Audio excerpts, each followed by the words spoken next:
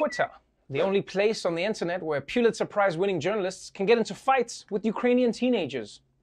Yesterday, Twitter CEO Jack Dorsey told 5,000 of his employees working at home that they should never come back to work. Some Twitter employees will never have to go back to the office if they don't want to. Twitter CEO Jack Dorsey told them yesterday they may work from home forever if they prefer to do that, and their job enables them to do so. The company's 5,000 employees were asked to work from home at the beginning of March to prevent the spread of the coronavirus. Twitter says that the past few months have proven they can make it work. Yeah, that's right. Twitter is telling its employees that even after coronavirus is over, they can continue working from home for as long as they want, which is amazing. And I hope more companies follow suit, because there are so many advantages to working from home. First of all, your daily commute is like 5 seconds. Secondly, your office affair is actually good for your marriage. And third, good luck to them trying to fire you over a Zoom call.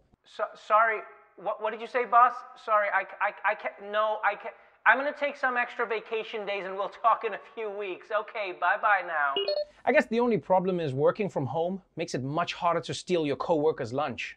Nice lasagna, Trevor.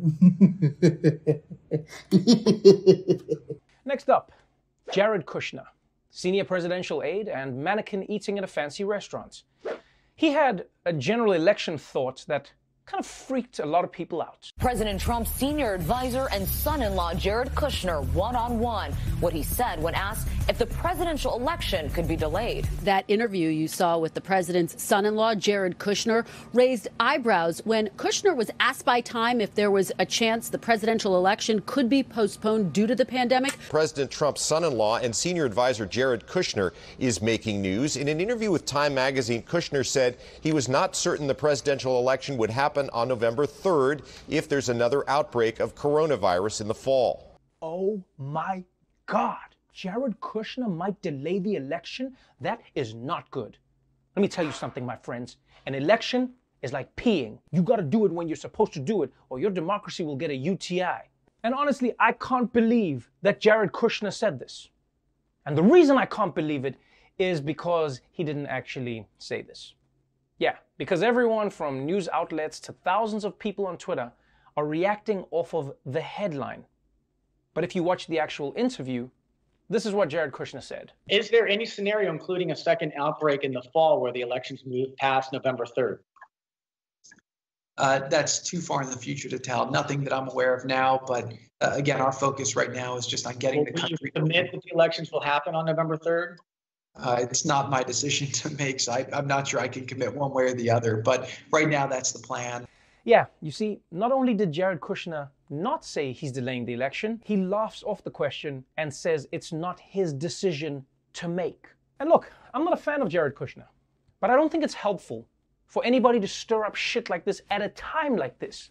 I mean, people are out here pretending to be ants. They don't need added stress in their lives. So please, news outlets or whoever's putting these headlines up, like, let's not gin up controversy where it doesn't need to be.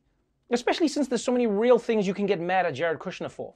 You know, giving PPE contracts to his buddies, having sleepovers with the Saudi prince, or speaking in a frequency that summons locusts from miles away. And finally, you might have heard that last week, former President Barack Hallelujah Obama called Donald Trump's coronavirus response an absolute chaotic disaster. Well, yesterday, Mitch McConnell, Senate Majority Leader and semi-deflated pool float, decided to clap back. Just a day after former President Obama ripped the Trump administration's response to the COVID-19 outbreak, Senate Majority Leader Mitch McConnell had this sharp criticism of Obama. I think President Obama should have kept his mouth shut, but I think it's a little bit classless, frankly, to critique an administration that comes after you. Wow. I knew McConnell had balls because they're all right there in his neck scrotum, but I didn't know they were big enough to call President Obama classless and tell him to keep his mouth shut. And is it just me?